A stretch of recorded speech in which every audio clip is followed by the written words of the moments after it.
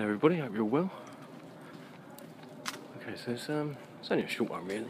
Point of interest. Take a small detour on the way home from my new job. Just thought I'd show you all something. Okay, I hope you can hear that anyway. So, if you can see there, Kynaston Road.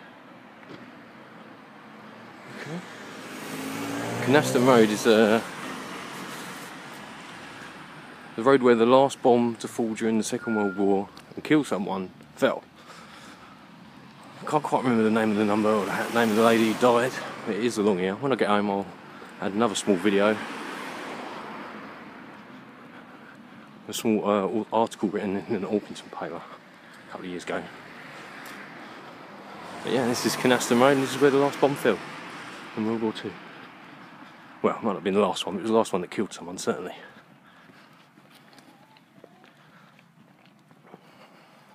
I'll just leave it running while I'm just catching up. So I've got a new job, just settling in. Not the hours I'm used to. 0 hours contracts and getting called in if and when.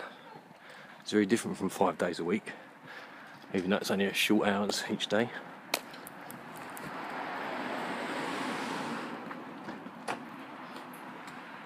Also, I'd like to ask people.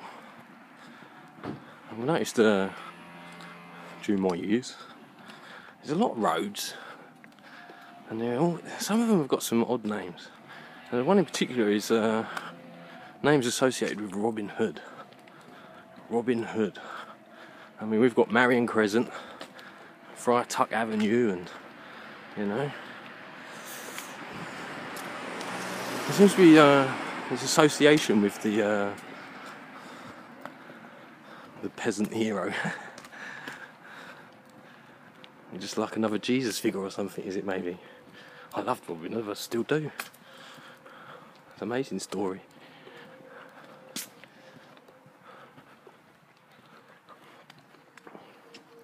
I hope you're well. I've been listening intently, waiting for people to come by my channel, but no one's coming. But when I've settled into this job a bit better, I'm going to make not everyone, I'm going to make a bunch of people some response videos.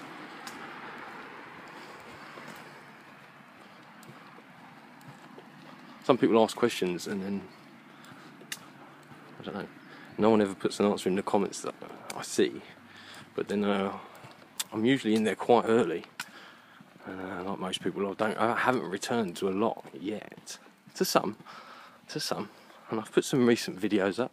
I'd be really appreciative if you could all go and look at a couple of them. They're not just me sitting around talking, just me playing around with the YouTube editor and stuff like that. And just quickly back to my point of interest, I do believe this is the section of Kynaston Road where the house was bombed. I think it's down here on my right, your right, as you're watching this side. But yeah, when I get home, there's a little article. I'll bring it up, put it just after I finish speaking, and then I'll leave it rolling for anyone to go check out themselves. Yeah, point of interest. I do believe the lady's buried around the corner in the graveyard, but maybe that's a bit macabre, showing you her gravestone. But anyway, I do hope you're all well, and it would be nice if people would go back and check out my last couple of weeks' worth of videos. Most of them are only short. Anyway, peace and light to you all. Okay, so just finishing up with Kynaston Road. Ivy Millichamp, aged just 34. So she died in Kynaston Road in Orpington, 1945. This is the Bromley Times. As you can see there, it was yeah, probably not a good night. So Bromley Times, you can come and have a look through it yourself. I can't remember when it was written. I just bleeding looked at it as well. But yeah, let's see. So I was walking you down there earlier.